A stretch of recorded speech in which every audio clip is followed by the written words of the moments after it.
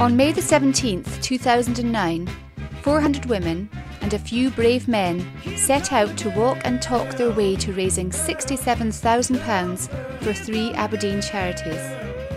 They were taking part in the Bling Fling, a 10-kilometre walk dressed in tiaras and trainers, followed by a party at the Duthie Park Winter Gardens, which raised money for 3 local causes: breast cancer research at Aberdeen Royal Infirmary, the redecoration of Ward 15 Anchor Unit, and Archway, a local charity which provides respite care for families of children and adults with learning difficulties. The Bling Fling was inspired by Evening Express theatre writer Sonia Rasmussen, who was diagnosed with breast cancer last August and is now well on the road to recovery. It was planned with 6 of her friends, who also helped her through her battle with the illness. The event exceeded their wildest dreams.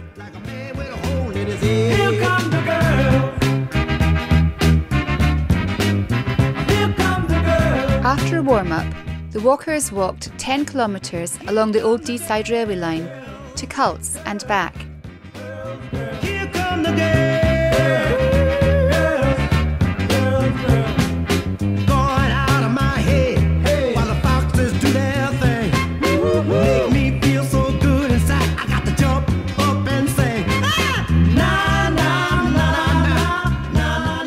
Everyone was sponsored to do the walk, and along with other donations from businesses and a well-supported raffle, the Bling Fling raised £67,000. That total is still rising.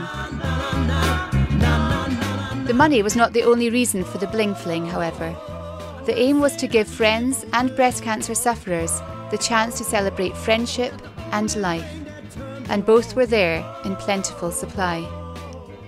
When they returned to the Duthie Park, they enjoyed stovies and then chilled out in the Winter Gardens with entertainment, therapies and pink fizz served up by pink cowboys and topless waiters.